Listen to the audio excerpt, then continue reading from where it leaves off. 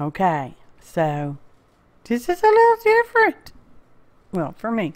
Hey y'all, APG Jamie here. And today we're going to experimentally play using wax paper, regular kitchen wax paper, and some alcohol inks. Because, I've been playing with the alcohol inks lately, and there'll probably be more alcohol inks coming. Anyways. So, I've got my plastic alcohol thing that I got from Tanya McGuire. Anyways, that's on the bottom. Then I have a plain sheet of wax paper. And then I have this crumpled up, scrunched up one.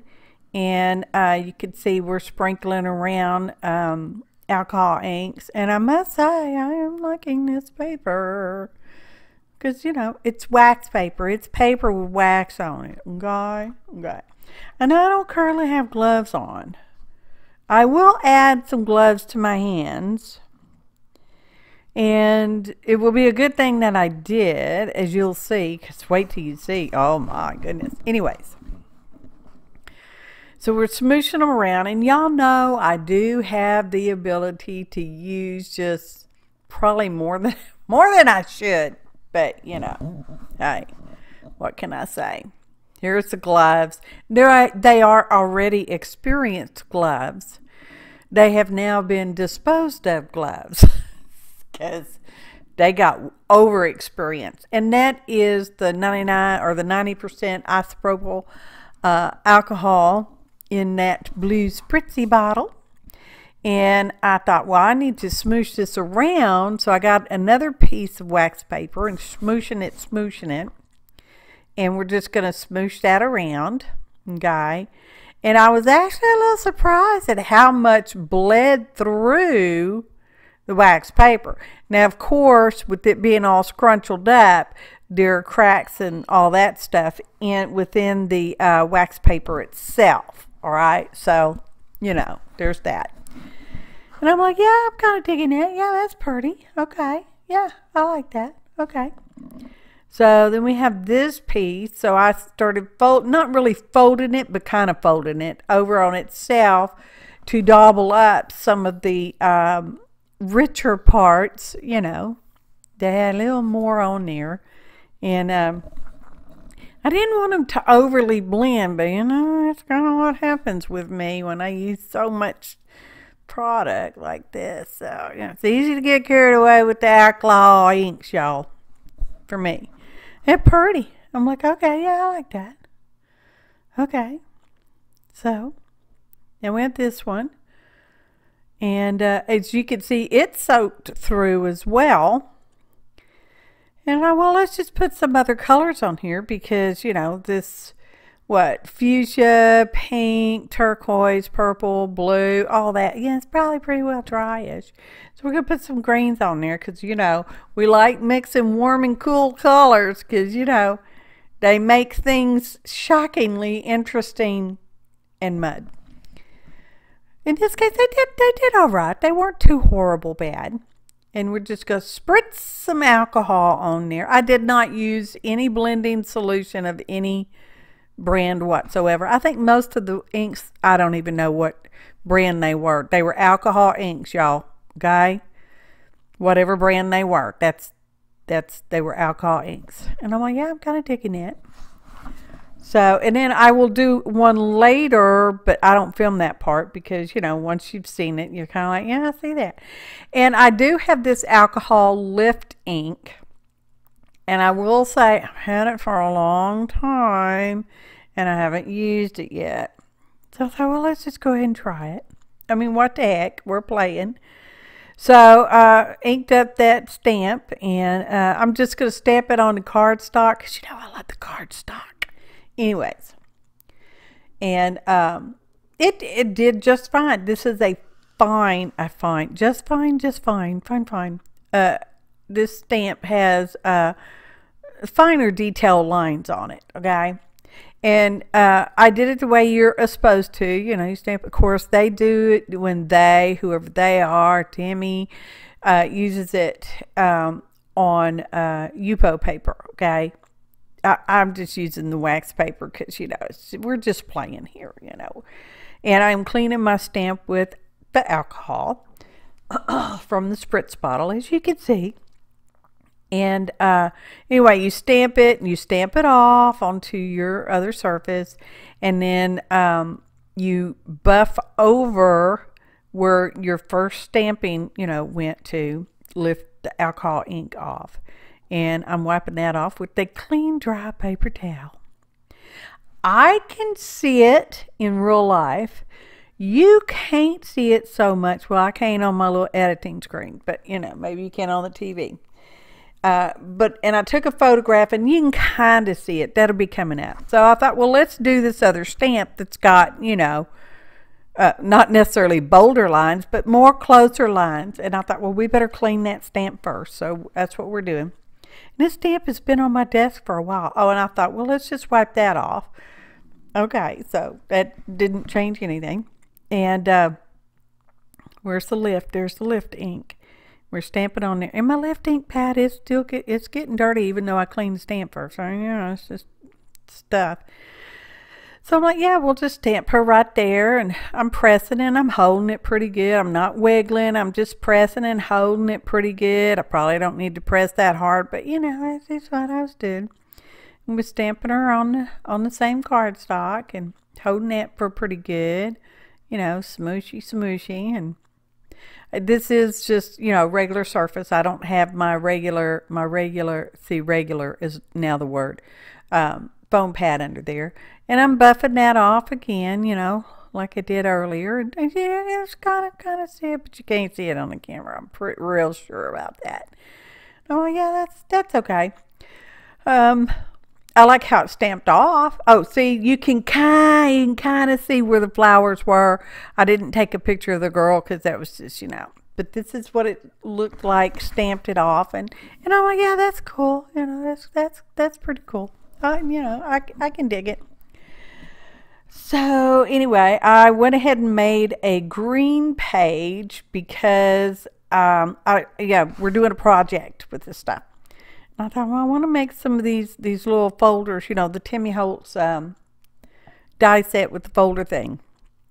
So that's what we're doing. And I thought, well, we want to use our bubble stamp. I should have used green ink, y'all, but I didn't. I'm using StazOn because something in my head told me, you know, archival ain't never going to dry on wax paper, all right? Because it's not a porous thing. So we're using the StazOn, and it was after that I did the stamping. I think I went in for the day, for the day, and left it overnight, okay? And when I came back out the next day, I think it was immediately the next day, I wiped the wax paper off with the clean paper towel, clean dry paper towel, and some of the StazOn did come off. I mean, it wasn't much. It was, you know, some, which kind of surprised me. But then I thought, you know, it's wax paper. You know, it's wax. So anyway, so we got little folders cut and went around that with, I do show y'all probably in excess of inking, okay? But that's just how it's going to be, y'all. And I thought, well, let's just use the glue stick to stick this on. I ain't sure if it's going to work. It is waxed paper, okay? And we do this and, you know, smoosh that down. And then I think I had to go do some errands or something. You know, I left it sitting there for a while. But we're going to trim around it because, you know, we're trimming around it. I cut it a little big so I'd have plenty. I have plenty of wax paper, let me just tell you. Oh, so now we're going to ink everything up. And I've already, y'all, I probably spent 2 hours fiddling through my ephemera bits and bots. Bits, ephemera bits and stuff. before I was satisfied with the stuff I was going to put. Y'all really don't want to see me do that. I know some of you are like, oh yeah, we do. We would love to see your process for how you do that. And I'm like, no, you don't, because I don't have a process. I just put it on there. Do I like it? Yeah. Do I not like it? No. Okay, put it over here. Wait a minute. Do we like this with that? No. As you can see, the wax paper did not stick. So we're using our glitter glue. As far as I can tell, and it's been 3 or 4 days now, so you know we're voicing over in hindsight here, that has held the wax paper pretty good.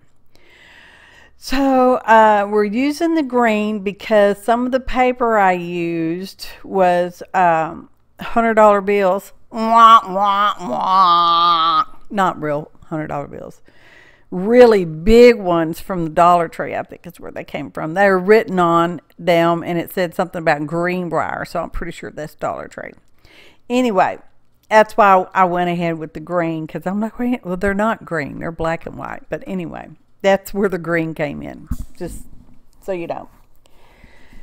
And anyways, so now we're inking. We are using coffee, black soot, and a green versafine that I got free with some order, whatever. So, you know, I don't even, it's versafine. Other than that, I couldn't tell you what it is, anything about it. So I'd already laid out everything, had everything pretty well figured out. Like I said, I piddled with it for a couple hours, all right? And I'm like, okay, I'm just tired of looking at this stuff. So I paper clipped stuff together, and went in the house. This is probably again the next day. I come back out. I'm like, yeah, okay, yeah, we will go ahead and continue on with what I last thought I would do. Because I took pictures. You should take pictures with, you know, your mobile cellular device, because it's very handy for taking photographs for reference. So you can go back and go, what did I want to do again? Anyway, that is a stamped out, obviously. No, maybe not obviously. Car that I got from the Hobbit Lobbit clearance of 2023, spring 2023. And it is fussy cut out. I do not have a die. I don't even know if they make a die. And who's the manufacturer on it? I don't know. There might be a list of ingredients in the description below, and it might just be a loose ingredient list, okay? If you have specific questions, I can try to specifically answer your questions on the Atlantic side of things, but I don't know. We'll try. So, various ephemera bits. Some of them are, you know, ones that I stamped out. You didn't see me stamp them out, but I did. I did. Some of them are, you know, store-bought ephemeras. Some of them look like that piece I just stuck on there. It was an already experienced piece of ephemera, meaning it had already been used somewhere because it was cut, and the other part had been used, I guess is what I'm trying to say in a long-winded way. And as you may have noticed, I put some little extra tuck spots because, I mean, you know, I like them. Don't know what I'd ever put in them, but, you know, they're there. And this is, came with another dice. It's a die set. I don't know. Hopefully I wrote it down off the top of my head. I don't know. And I'm making it like a specimen, even though it's technically, I don't think it's a specimen envelope, but you know, whatever. Use it how you want to. You bought it, you paid for it, you use it the way you see fit, okay? As long as you're not hurting nobody, it's all right. So we're using double-sided tape, and it ends up being too much double-sided tape. And y'all have seen me do this before with that weird bumpy, rompy, yellowy eraser thingy. It helps to remove unwanted glue bits, okay? It works pretty good. Just saying. There it is. Dollar Tree has those as well. Y'all. Anywho, those. That was just packaging the cellophane from probably one of the stamps or one of the ephemera bits or something. And we're just going to put this together because We have birthday bugs. Y'all remember the Timmy bugs I got for my birthday in 22. And you know, I got the die set for the bugs, Entomology, and the stamps as well. So that's what we're going to use. You'll see they'll be coming up. And that's just a card cut down to size. The folders I cut from a heavy vanilla cream ivory colored cardstock, and this is just some of the scrap, and I cut it down to fit inside that handy dandy now specimen envelope thing. And we have black cardstock. Cut the bugs in a black cardstock, and these bugs are I don't know, whatever color they're stamped. I don't know what they are, y'all. I don't know what they're painted with or colored with or whatever. So, anyways, that's what we're doing. And it just adds just a little bit of a shadow. Almost makes them creepy. Oh, almost, yeah, almost. So, now this is that bug envelope, specimen envelope thingy. And I thought, well, we need to put some words on there. And this was a stamp I found at the Joann's. I think it was on clearance too. Y'all know my boyfriend Clarence. Anyway. And I have that signature one because Seven Plaza told me I needed it. Well, she didn't tell me I needed it, but she had it, and I thought, oh my God, I need that. So, yeah, it's got signatures on there that we stamped. And we're going to use these handy dandy rub-ons that my secret internet admirer sent to me. Thanks again, whoever you are. Love them. So that's what we're using. And just a couple. I think I only used a couple, but yeah, it's all right. I'm using them. That's the name of the game. So, squishing that on there. I'm going to put one on top of the cellophane. And, which you really can't tell it's on top of the cellophane until you take the card out. And then you're like, oh, wait, that number's still there. And you're like, oh, yeah, that's cool. Anyways, just all journaling spots if you happen to do that kind of thing. Now, this is the washi. I got a set of washi stamps. You know, they're big, giant. See, you can see how big, giant it is. Washi stickers from the Amazonians.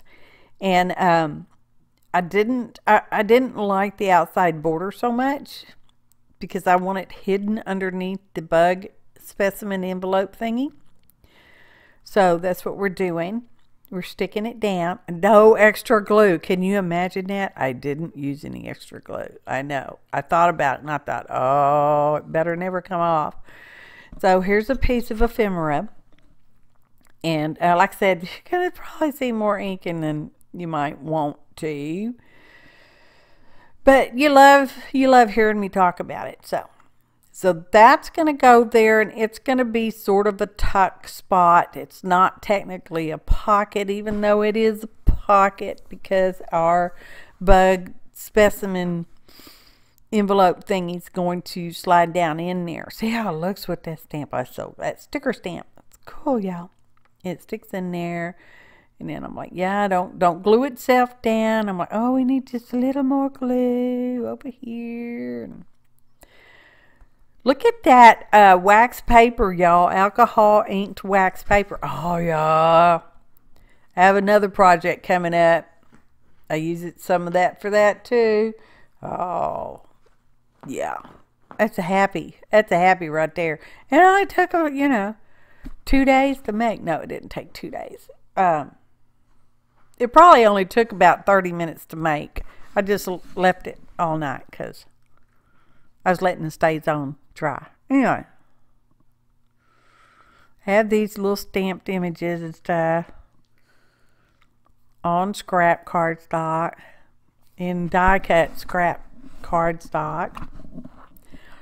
We're just smooshing around the ink. Now I'm like, well, is this going to be a little tuck spot too? Because why not? If you're gluing this stuff down, why not? I mean, you could just stick a little piece of paper in there that says, I love you, or you're rotten, or I hate bugs, or oh, I love my birthday bugs, kind of thing. Whatever kind of little journaling note you want to leave for yourself or somebody else, or happy mail. I mean, I don't know what you want to do with it.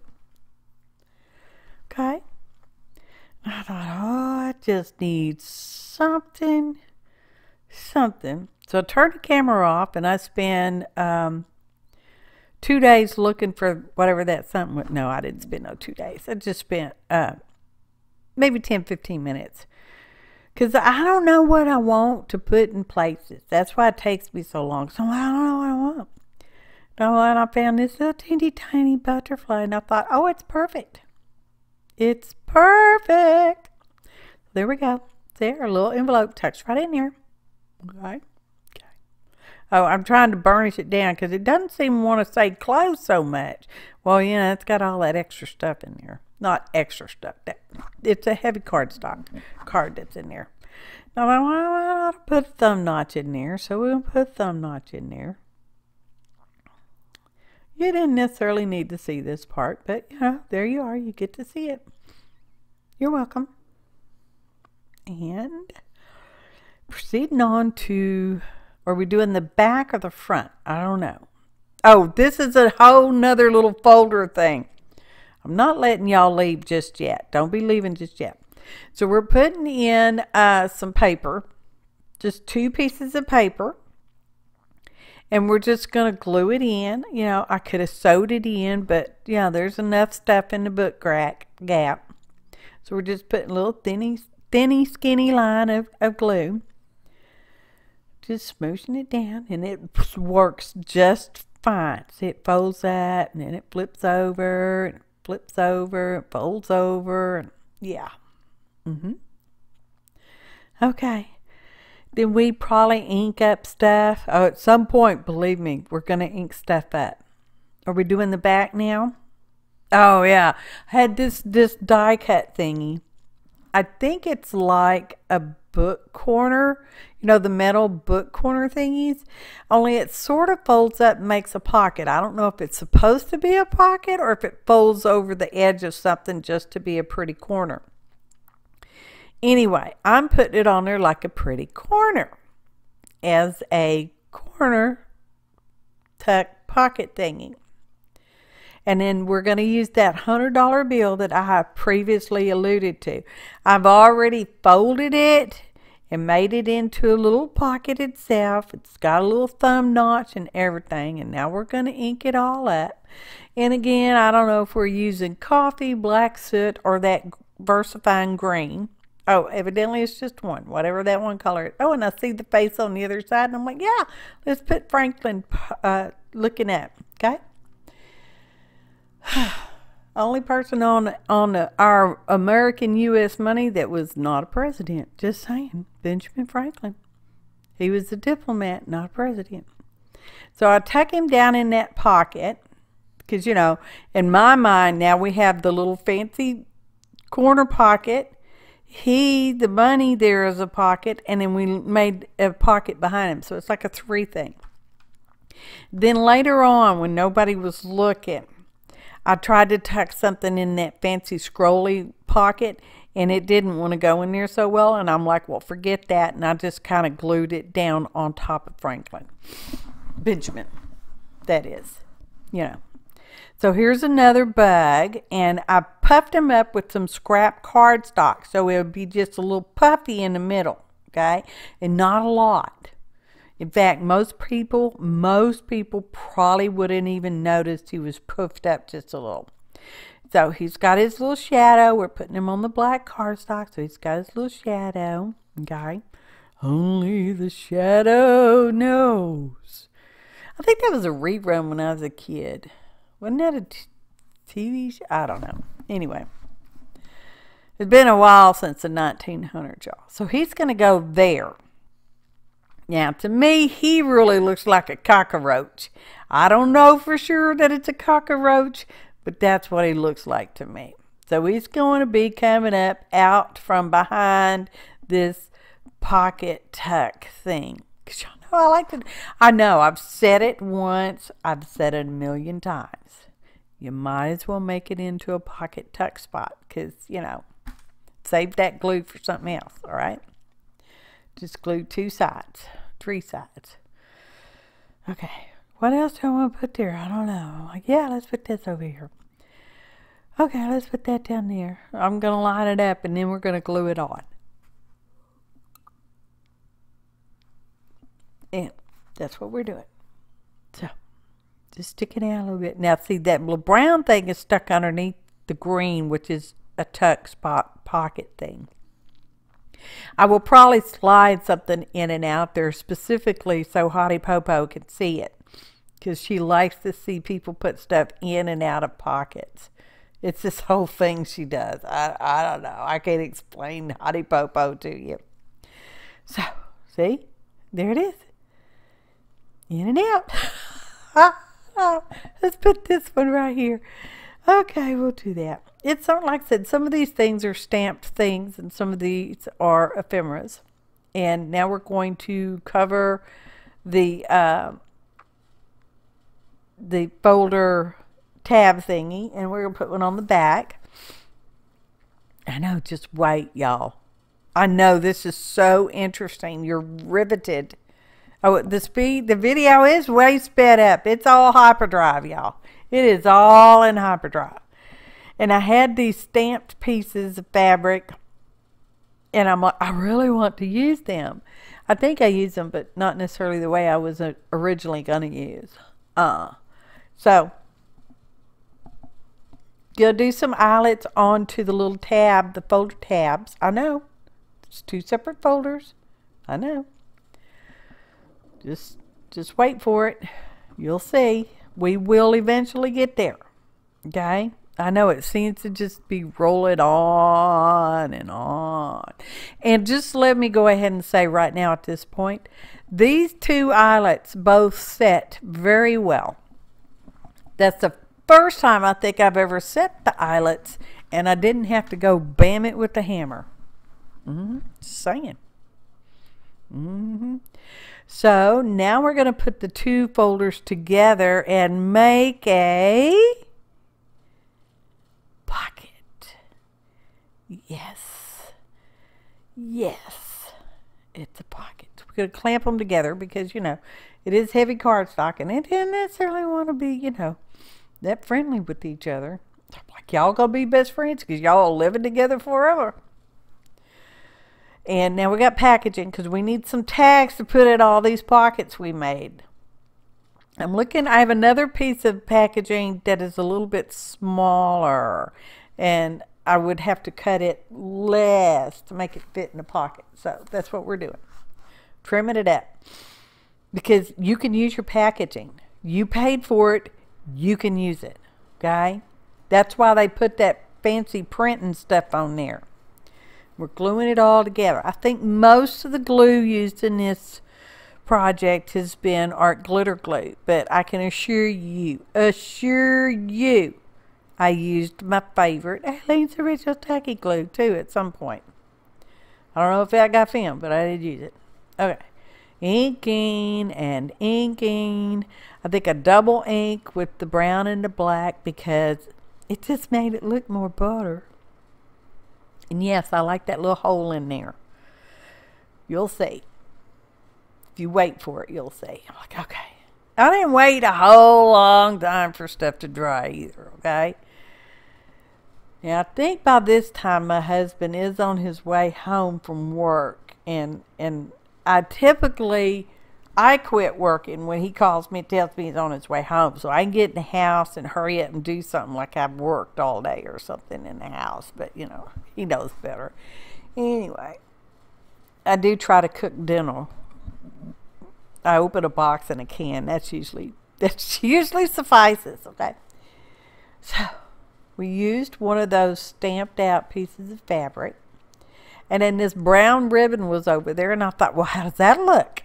I thought, well, that looks fabulous. So we're just going to staple this together. And my little stapler gives me fits. Sometimes it'll be like half staple and half not. Of course, if it's only half, the other half isn't. Sometimes it doesn't, you know, staple worth a darn. And you got to pull it out. And you're like, oh, man, I got to pull that out.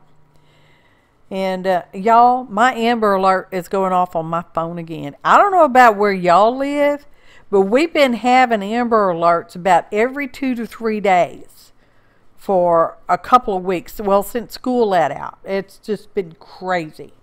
Anyway. Well, at least I think it was an Amber Alert. Might have been weather. No, I doubt if it was weather. It's just hot, y'all. Oh my God, it's summer.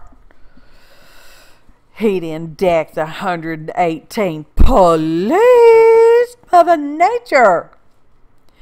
So, I thought I'd make this fancy closure. Okay, that's why we put the eyelets in there, so we can make a fancy closure. So I need a little dangly. I'm going to get some ball chain. You know those little mini pins?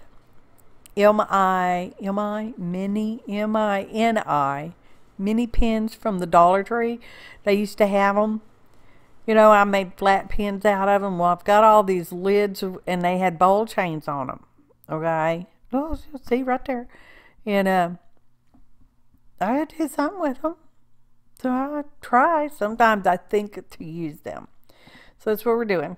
And we're going to pin that one down there. And I fiddle around with it because I'm like, oh, this isn't working. Why isn't this working? And at this point, I really didn't even know I was recording. See, that happens sometimes. It's like, well, I wasn't supposed to be, but I did. Or I was supposed to be, but I didn't. So, you know. I know. Crawfishing. And then I'm like, well, that's a little too loose. So we're going to trim some of that chain away. Chain away. Trim the chain away. And, I mean, you know, we cut off what? 3 little balls. Y'all. I should have trimmed away, you know, about 6 of them little things. Anyway, get ready. Flippy floppy time. Y'all love this part, don't you? Get with it. Okay. So here's our little journal. We got our front. Here's our back. Here's the front again. I'm going to unhook the ball chain. But my husband later informed me all I needed to do was undo the safety pin and it would have worked just fine. Just Champ. He's okay. He's just dreaming. Okay? He's chasing squirrels or cats or something. See? It's a little tuck spot. That car's tuck spot. So, here's our little buggy. That comes out. A little journaling spot on the back. If you happen to do that kind of thing or you want to, you could put other things in there. Okay. Oh, here's that pocket between the folders. Made from the packaging. I think all that when I glued some coffee dyed paper to cover up some of the stuff on the back. Here's this fun little tag.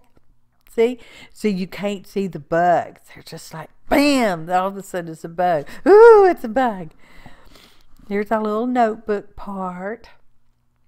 Little journaling spot or whatever. There's the back. Like I said, I glued the little frilly thing down. So Benjamin's got one pocket in the front and one pocket in the back. Both of theirs are made from packagings. And get ready. Ta-da! Photo montage.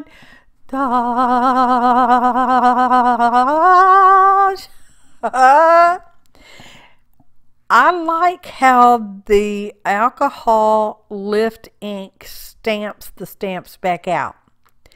The way I used it, it wasn't that impressive, but if you used it on UPO paper, I'm sure it would be, you know. I used wax paper. Again, that's what this whole video was about, was this alcohol waxed paper. And I must tell you, I'm digging that stuff, okay?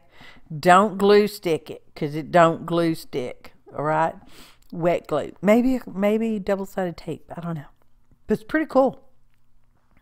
And a little project made me happy, and it will find its home in that little box, the Timmy box that my secret internet admirer sent me. I didn't photograph it in there, but you know that's where it's going to end up. Just saying.